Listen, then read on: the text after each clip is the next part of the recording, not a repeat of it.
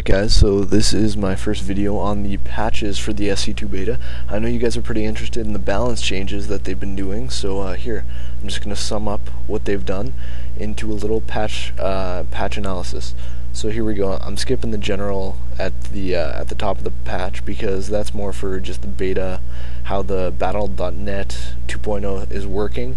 Right now we're just going to look at the other stuff. So here we got some general changes. Improvement to pathing, so block ramps and choke points. That's a nice improvement. And made a change to how Zerg creep affects doodads such as trees to prevent players from seeing the starting location of Zerg players through the fog of war. That is smart. I didn't even know that happened. That's probably a good change.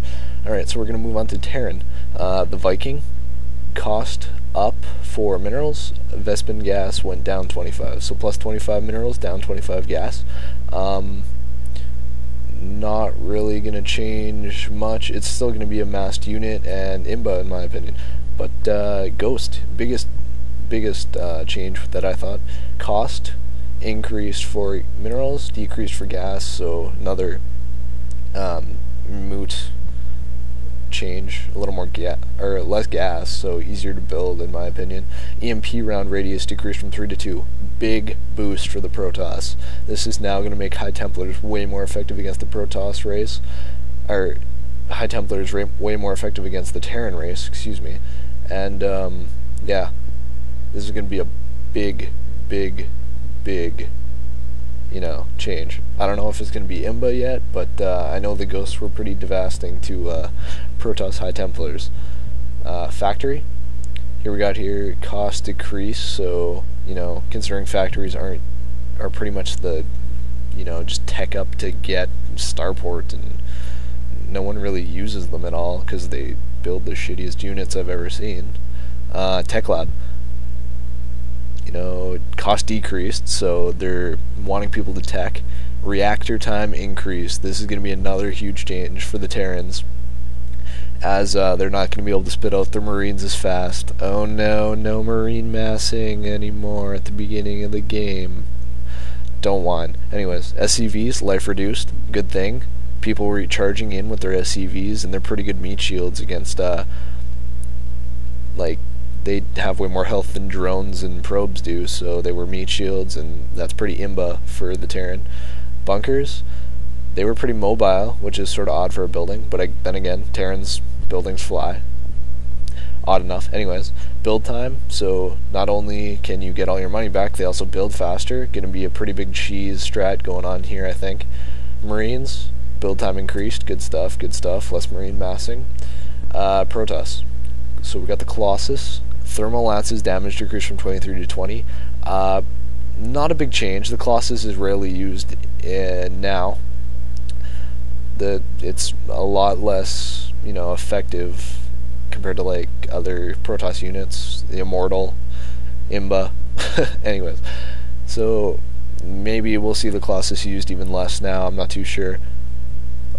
They're more of a support ranged unit anyways. Observer, so we're going to see the Observer go up 25 in both gas and minerals, and build time increased. I guess Blizzard assumed that the Observer was a little overpowered for being both stealth and able to detect other stealth units. Stalker, damage increased, normal damage increased, while armored damage plus whatever damage to armored, excuse me, can't talk today, is reduced the same amount. So we're going to see more. The Stalkers are going to be more effective against all units, and they're going to do the same amount of damage to armored. Weapon upgrade, so the upgrade's only going to add +1 damage to their particle disruptors, and it's not going to make a difference against armored like it used to. Dark Templars and High Templars, biological psionic to biological psionic light armor, so I'm guessing this is just going to affect the plus damage to armor. I'm guessing the biological psionic light, don't know much about these armor types, but I'm guessing it's gonna make a difference for units like the Stalker up here, which do bonus damage to armor. Dark Shrine, which allows you to spit out Dark Templars, excuse me. Build time increased by 20 seconds, and cost increased for gas.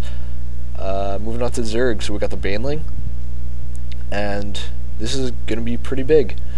Banelings now do more damage, 5 more damage to all units when they explode, and -5 compared to before. So they get a 5 less light armor bonus damage, but they get +5 normal damage. I think this is going to be a huge shift for Zerg players. I think after the Baneling was nerfed so hard in one of the original patches, this is going to bring it back into the game. Roach, big nerf here going on. We got regen rate decreased by half, and upgraded burrow regen rate decreased by half again. So burrowed roaches aren't going to be so, annoying the hell out of me as I'm a Protoss player. Anyways, that's my patch 6 analysis. That's just looking at the balance changes. If you like this video, I can keep doing them on the patch as the new patches are released. They get released about, I'd say, once a week, so it's an extra video I can put in my repertoire.